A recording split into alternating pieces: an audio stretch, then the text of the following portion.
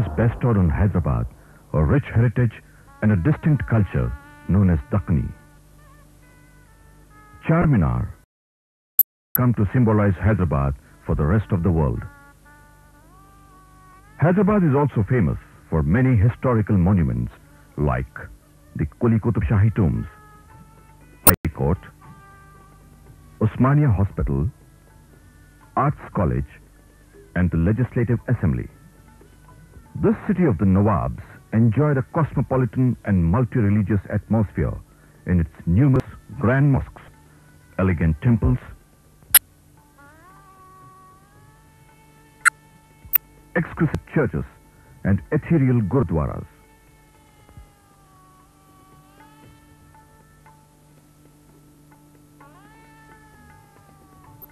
The kingdom of Golconda in the Deccan Plateau of South India was ruled by a dynasty known as Qutub Shahis.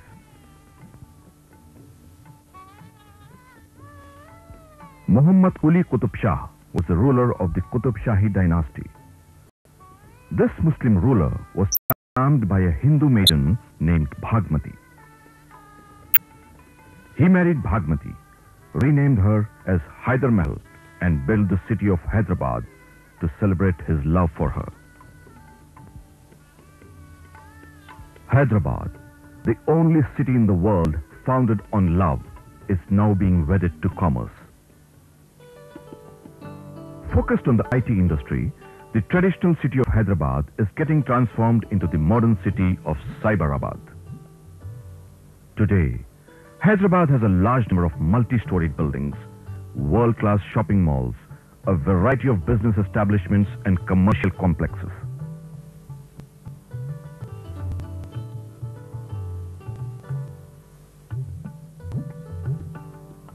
The scenic beauty, historical monuments, and commercial promise of Hyderabad attract a large number of tourists and businessmen from all over the world who are hosted by hotels setting international standards.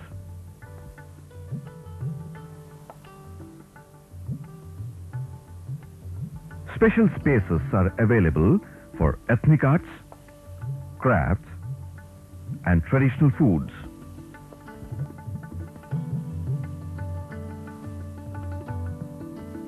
A large number of gardens, parks, and a variety of recreational facilities make life in Hyderabad enjoyable.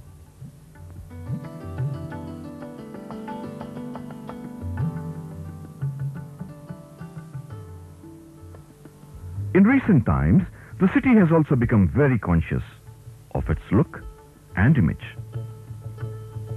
To be clean and beautiful has become a passion with this metropolis.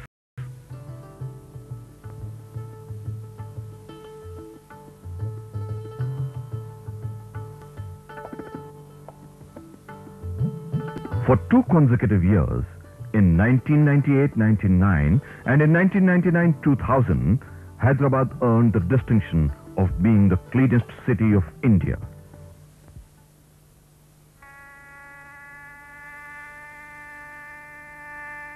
But fate had its own designs on Hyderabad. On 24th August 2000, when Hyderabad woke up, it found itself in ruins.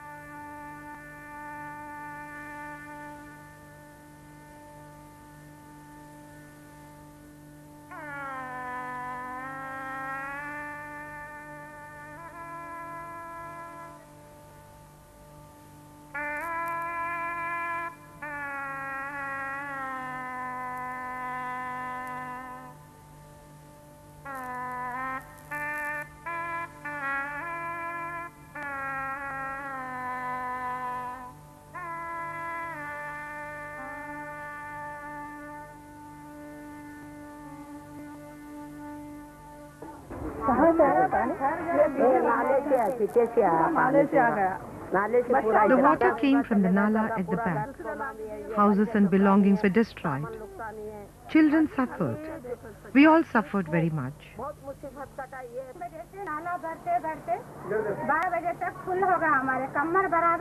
The Nala waters came up to the waist by 12 midnight, and by 2 it submerged the entire area. Children, adults, and all the residents of the locality left the place with only the clothes they were wearing. We could not take even a spoon. For 2 nights, we took shelter at a complex. When we came back, all houses were washed away, and nothing remained.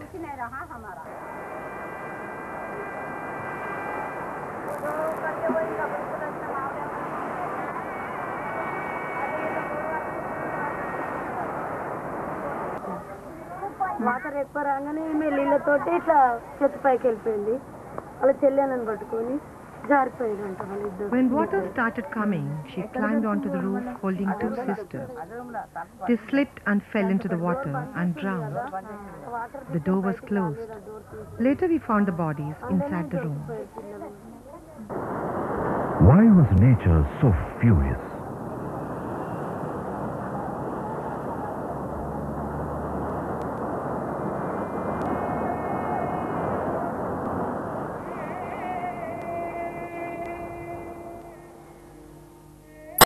Yes, this flood which was there unfortunately for the city, I feel it was man-made. It was neglect of man and a feeling that man can conquer nature. I think it is high time humanity understands one should live in companionship with nature but never fight the nature. In this quest for modernity, Hyderabad has forgotten its other history, a history of living in partnership with nature,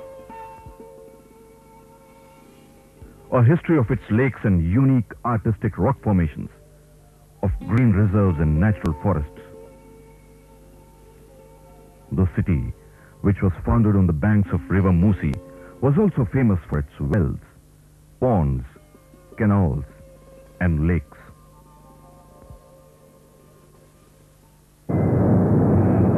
The history taught us, irrespective of any religious or caste background, the erstwhile rulers' main prime objective was to provide a source for living, a source for drinking, source for food.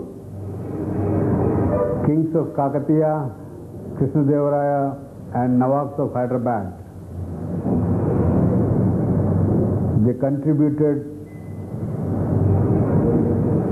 a major share in building small water resources, which is an alternate slogan all over the world today. Fox Sagar was originally known as Nakkala Cheruvu. The bund was constructed in the year 1897 by the British to provide water to their cantonment.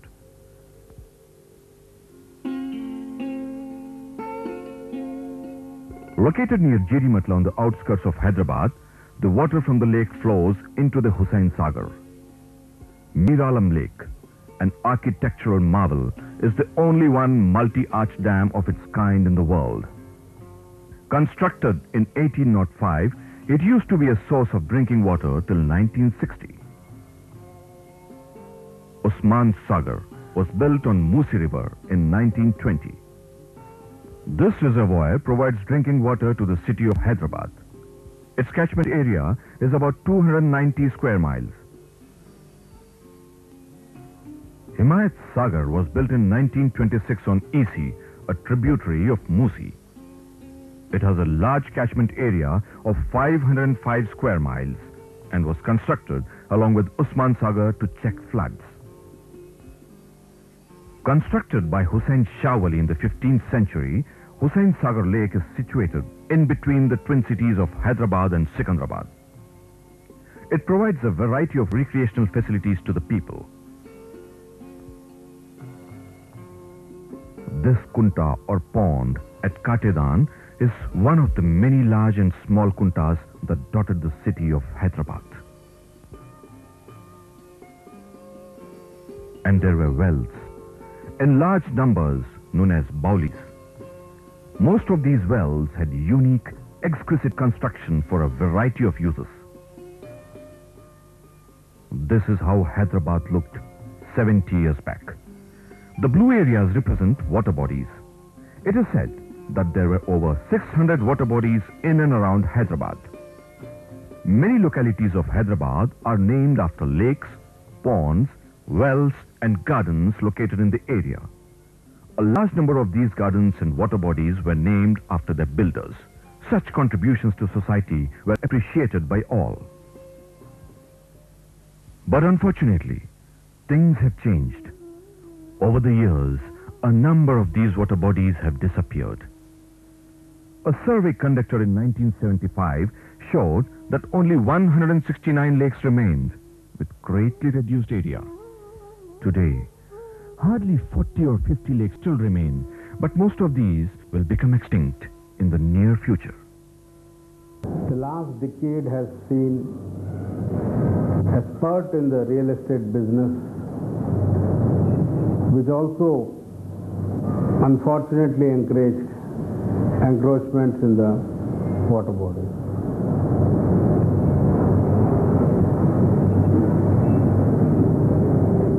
The basic problem in this entire issue is we lack a comprehensive understanding of urban planning. This is all that remains of a large water body located in the heart of the city. This was known as the Masap tank. Over the years, this water body was systematically dried up and occupied. Now there is a garden, housing colonies, and also government offices located on the tank bed. Even water bodies on the outskirts of the city are not safe. This was a large water body known as Musapet Cheruvu, located a few kilometers outside Hyderabad, now giving into houses and multi-storied complexes. Patel Kunta Park, inaugurated by Sri N. Chandrababu Naidu, the Chief Minister of Andhra Pradesh, on 17 June 2000. This was yet another water body which is now converted into a park.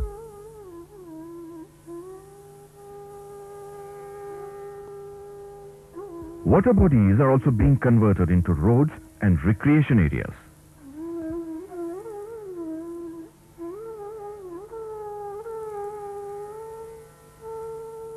Industries also play a major role in polluting and reducing water bodies, adversely affecting life, disturbing the entire ecological balance. Hyderabad, nature has blessed us with a geographical and topographical situation where the water can drain off easily because of the hill ranges, the valleys, the lakes and so on. But we have interfered too much with them, with projects like Nandanvanam, where we tried to channelize a mighty river like Musi, with projects like Hussain Sagar, where we encroach steadily on the river bed, both private encroachers and by the government through various projects. This has resulted in what are basically water bodies being converted as real estate developments. We cannot mock nature. She will assert herself. Nature did assert itself and completely inundated many localities and colonies that had come up on what were lake beds. This is a colony of the middle class and the rich, and is situated on what was a large water body known as Durgam Cheruvu. A number of such localities were under 6 to 9 feet of water. Fortunately, there was not much damage to property or life. But all areas were not equally lucky. At least, not the areas of the poor. Hundreds of houses of the poor of Safdarnagar locality constructed on what was the bed of Maisamma Kunta pond were totally submerged. But a large number of these houses were also destroyed, rendering hundreds homeless. This middle-class colony was built on the remains of the Ramantapur Cheruvu. During the floods, it remained under water for a very long time.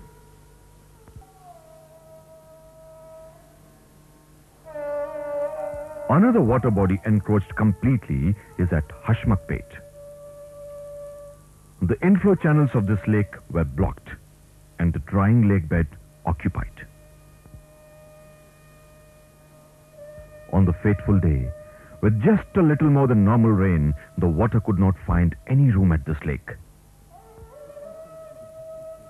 It gushed out through the Hashmatpet Nala and caused havoc in the localities along its route. Maximum damage was caused at Rasulpura.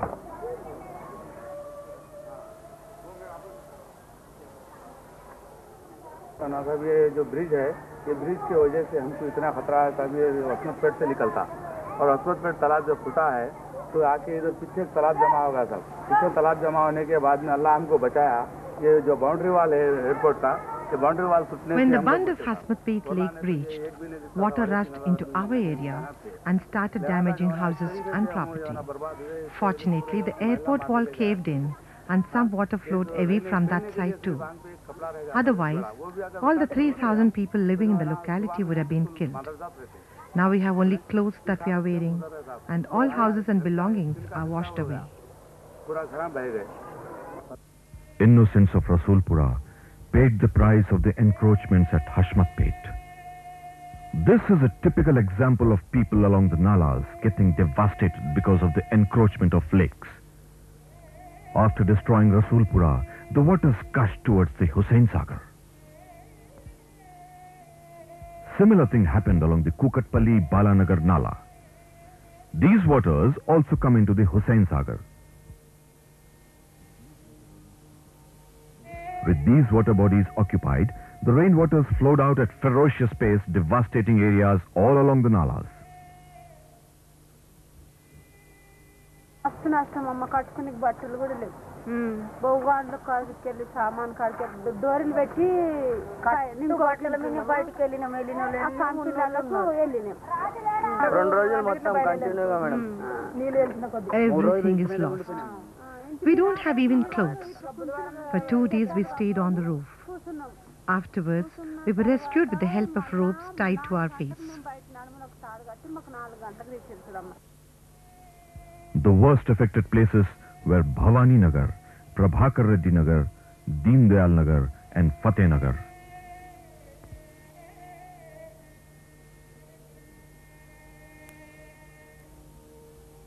Living along the Nalas has its own dangers.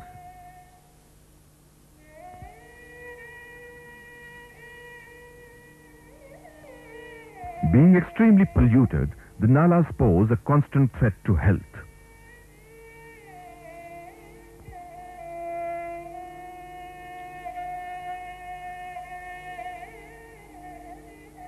There is also the danger of children and sometimes even adults falling into the waters and drowning. And there is always the threat of flash floods, which on that fateful day destroyed even the road.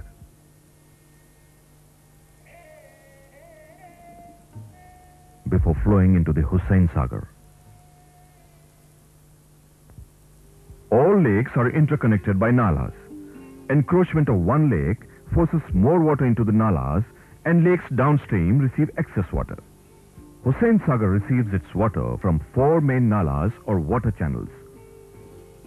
Starting from northeast, these 4 nalas are the Picket Nala, the Kukatpalli Nala, the Sheikhpet or Banjara Hills Nala and the Balkapur Nala. These 4 nalas send in over 93 million liters of water per day into the Hussain Sagar. This lake, we should understand, is older than Hyderabad.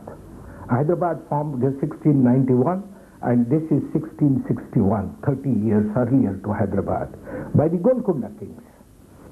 My attachment to Hussain Sagar is very, very natural because this is the second largest freshwater lake in India. First lake, most of us know, is also in Bhopal. In a capital of a state, this is an excellent place where one can think of fresh water, spend beautiful time in the evenings. You don't get such occasions and such blessings of nature anywhere else in this country. The original area of the lake was 1,664 hectares with a surface area of over 10 square kilometers. The total catchment area was about 320 square kilometers. Over the years, the area of the lake has reduced to only about 350 hectares. Thousands of birds used to flock to the Hussain Sagar. Now you hardly see any birds. This is due to pollution and steady encroachments of the Hussain Sagar lake. Poor, middle class, and the elite all have occupied the Hussain Sagar lake bed.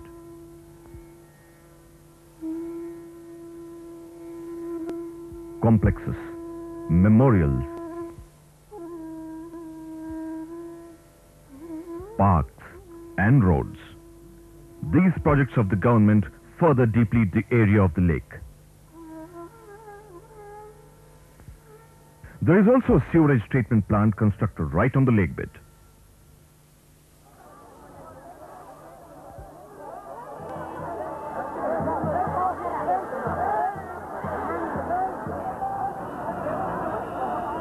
During the annual Ganesh festival, thousands of Ganesh idols are immersed in the lake every year, causing pollution due to materials used and silting.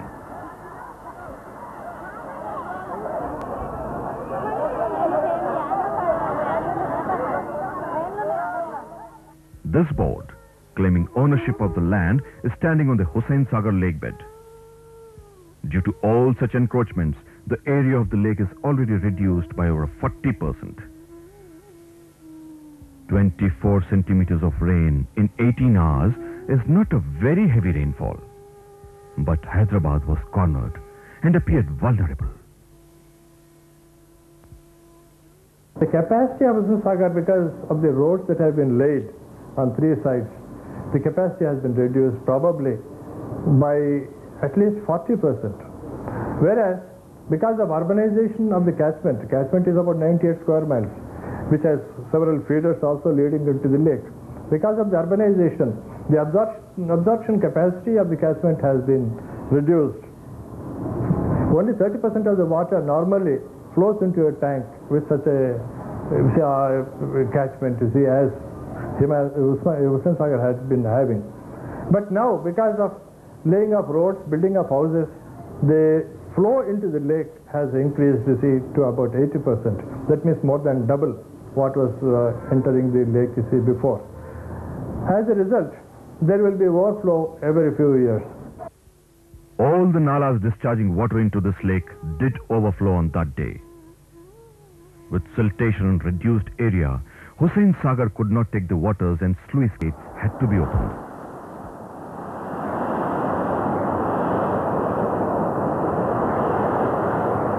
All together and without sufficient warning to the people downstream. The speeding waters left behind tales of destruction, destitution, and death.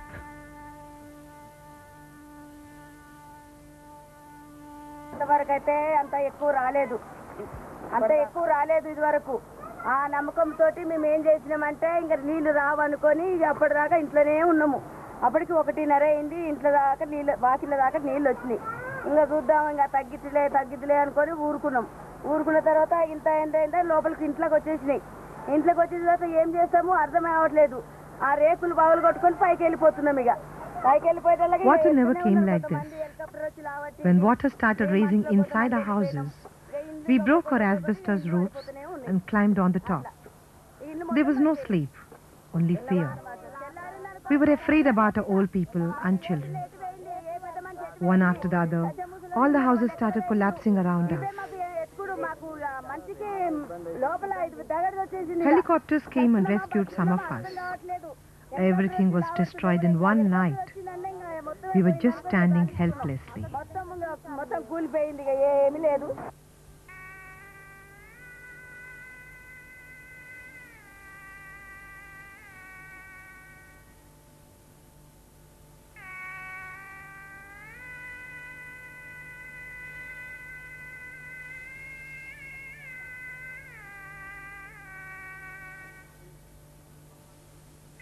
बस कर रहे क्या करेंगे मदद करे तो एक दिन का 2 दिन का खाना गाना पैसे कपड़े जो मगर क्या करेंगे वो जब People are providing relief, but they can help us only for a few days.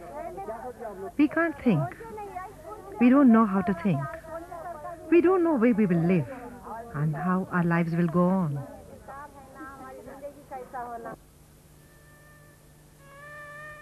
Papers and other documents so essential for urban life were washed away or damaged.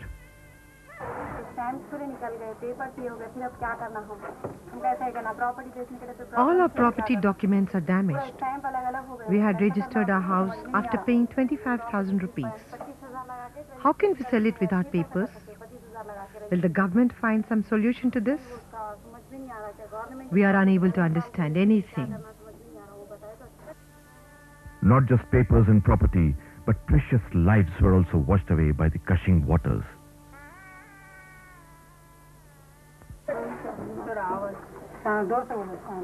The waters broke the front door, rushed into the house, and washed away my daughter through the back door and into the Nala. She was 17 years old, studying in inter first year. Her name was Shahina. The most vulnerable are women and children.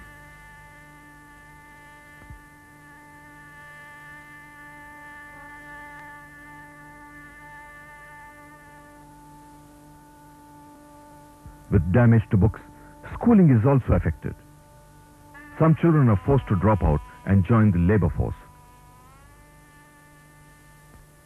The less said about the old, the better. I didn't get any money.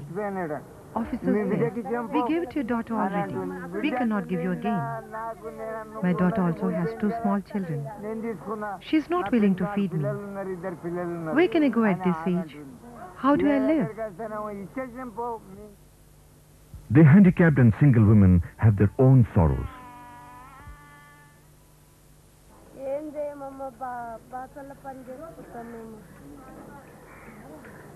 ఎంతమంది పిల్లలు నాకు 2 పిల్లలు పడిపోయిందా పూర్తిగా మొత్తం అన్ని కొట్టుకుపోయినాయమ్మా ఏం సామాన్ లేదు ఏం లేదు ఆలయలు ఇస్తే మేము వేసుకొని రోడ్డు మీద వండుకుంటున్నాం వర్షం వస్తే కూడా మాకు ఏం సాయం లేదు పిల్లలు వేసుకొని వర్షంలో వండుకుంటున్నాం 10 రోజులు అయింది కాలిపోయి మమ్మల్ని ఎవరు పట్టించుకుంటలేరు We lost everything. We are living on the road. We are sleeping outside in the open, even when it rains. I have 2 children. I delivered my second child just 10 days back. My husband deserted me. I don't know where he is. Nobody is helping us. I'm begging to feed my children. ఈ పిల్లల్ని వేసి ఎక్కడ వండుకోవాలి లేడమ్మా దెంకపోయిండు ఏం చేయాలి అందు గురించే ఈ బాధ పడుకుంటూ ఇక్కడ ఉంటున్నాము But life has to go on. Even among ruins, life has to go on.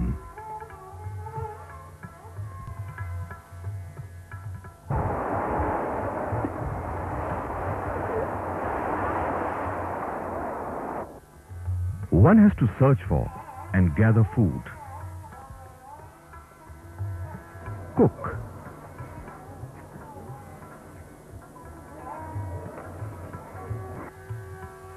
eat whatever one could manage,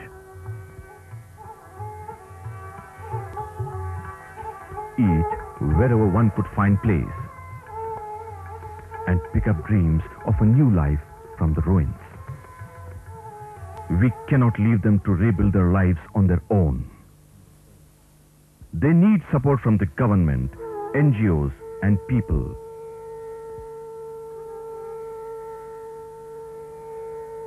Victims of such calamities have different experiences about the relief they get. In the middle of the night, police came and shifted us to a marriage hall. The officials fed us for 4 days. On the 5th day, they gave us 20 kg of rice and 500 rupees. Nothing happened to those living in buildings, but they are getting money from the government. We, the people living in the huts, are not getting anything. officials are getting angry with us because we are questioning them. They're sending us from one office to another. Don't they have sense? How is it that budget always gets over by the time our turn comes? Everywhere there seems to be more of chaos and less of relief. The government, the NGOs, or the people, none seem to have any contingency plans for such calamities. The manner in which most relief operations are organized further dehumanize the victims. We had reacted to an emergency situation, and what I feel is that one should not react to the point of panic. One should go assess the situation, see what the actual needs of the people are, and then help the people to help themselves. Most relief operations revolve only around providing food and clothes. But most people have also lost their homes, and an immediate need would also be that of some shelter. Some people who are victims of such calamities are perceived as encroachers and are under pressure to move out to be resettled. But most want to stay on in the same area.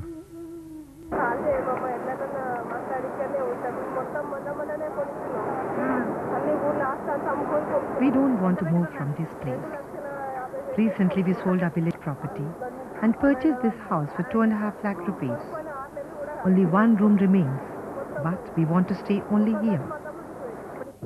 Floods that recently happened was due to encroachments of the water bodies in the city of Hyderabad and Secunderabad, in the twin cities in Hyderabad and Rangareddy districts.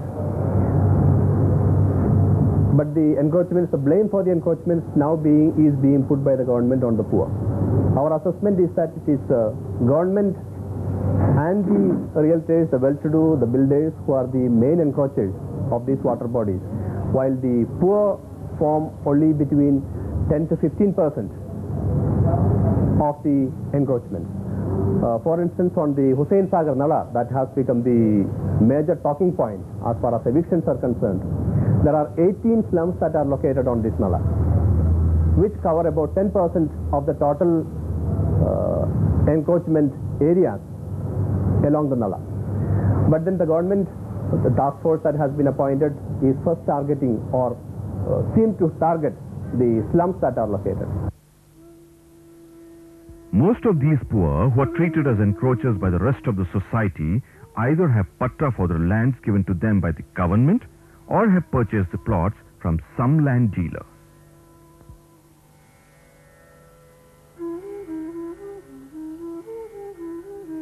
Most are living in the same place for years and have invested the entire savings of their hard and honest lives to slowly build their simple dwellings. 40 సంవత్సరాలు నేను వీడు ఉంది 40 సంవత్సరాలకు పోయి ఏషం అయింది మరి ఏషానికి ఏం చేయాలి ఎప్పుడు రాలేదు అందునుంచే 20 ఏళ్ళు గుడిసెలేసి 20 ఏళ్ళు ఇల్లు కట్టుకొని 18 ఏళ్ళు 40 ఏళ్ళ సంది పోయి సంసారం చేస్తున్నా నేను. I am living in this locality for the last 40 years. First I had a hut, then slowly I constructed a house. I came here as a bride and raised my entire family here. Our livelihood is only here. If you relocate us elsewhere, how will we survive? People who move to resettlement colonies constructed outside the city continue to face a number of problems. వచ్చినాం కానీ మాకు రెచ్చిలో పెట్టిరు మాకు నీళ్ళే ఉండయి మాకు current ఉండదు బరాబరు ఒకటే 8 బోర్లు ఒకటే బోర్ నడుస్తుంది but we are facing many problems. There is no water, there is no electricity. Only one bore is working and people constantly fight for water. We have to go for work to Chadargarh and it costs us minimum 10 rupees for the fares. While some people were allotted houses, others are still living in dormitories. Many families in a single hall, without walls, without privacy, carrying out all the life's activities in subhuman conditions.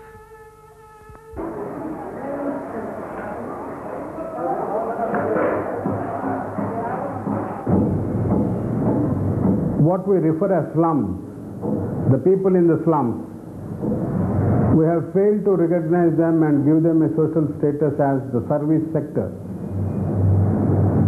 We have failed to understand the dynamic relationship between this strata of urban society with other middle class, upper middle class and rich society. There is a greater need to look into the town plan policies. We need to provide adequate space for this service sector at every residential colony. Unless and until we review this, we may not be able to find a proper solution to the urban planning. History acknowledges Hyderabad as a well-planned city. The fast-paced development of Hyderabad, violating basic principles of urban planning, is leading to serious ecological imbalances. One of the problems which the twin cities of Hyderabad, Secunderabad faced recently in the floods and have continued to face in other contexts earlier could have been avoided if the notified master plan of the Huda had been scrupulously followed. Deviations were made, green areas were converted into residential or commercial areas, and industrial areas came up where they should not have, and the master plan became a kind of a dead letter. Lakes are deliberately dried up by blocking the inflow channels and filled with earth. In case of green areas, the task of encroachment becomes much easier. Water and trees are forced to give way to roads and buildings. This used to be a lake named Errakunta. Now, there are roads, buildings, and all that remains of the lake.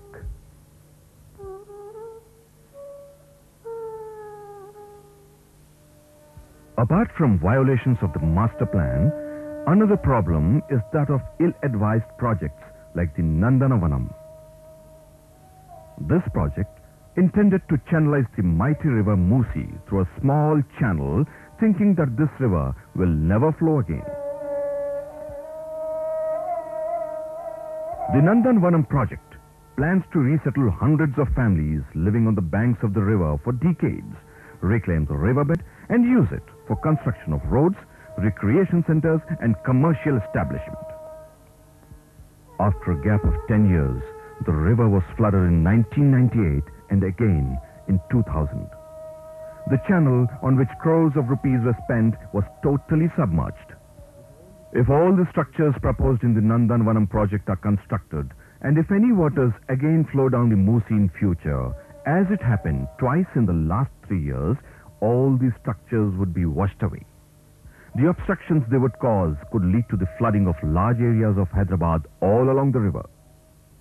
I am surprised to know that a project has been conceived and has been taken up for execution with the title of Nandanvanam project, and a central drain has also been built.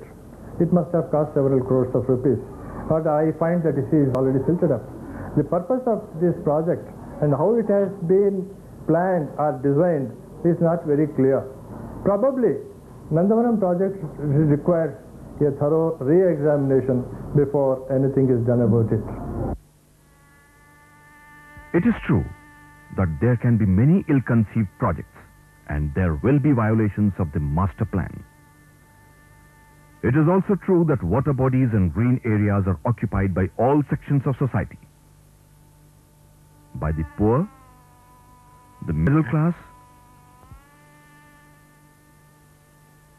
the rich, and even by business establishments and industries.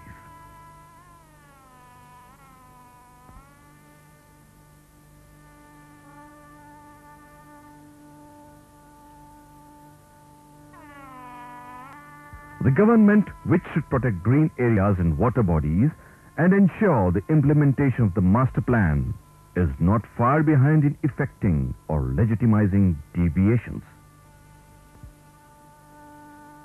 Who should be the guardian, the protector? Who should take responsibility? Constitution of India defines protection of environment, our natural landscapes and so on as not only a directive principle of state policy but also as a fundamental duty of every citizen.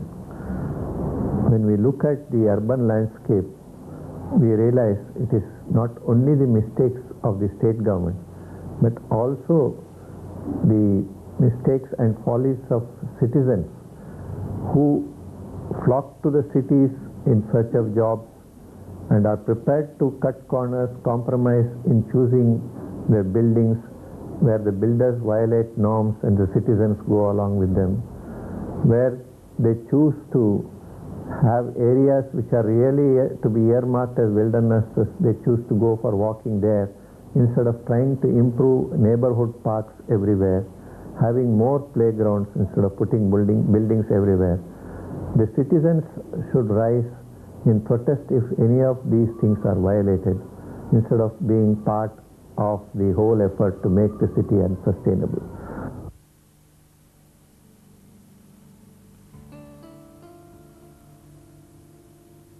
Ecological protection and sustainable development should be a collective responsibility.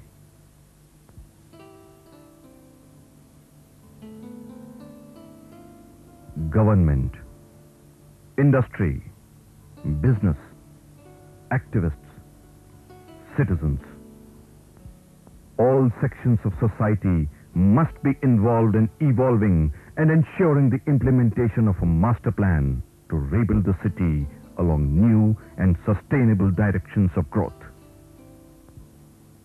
A master plan that would give back the rightful places to trees, water bodies,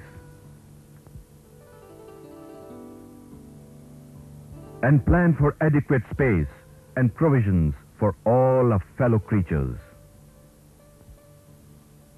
A master plan that would save Hyderabad from becoming a city of destruction and make it a city of deliverance, of nirvana, nirvana, nirvana, nirvana, nirvana.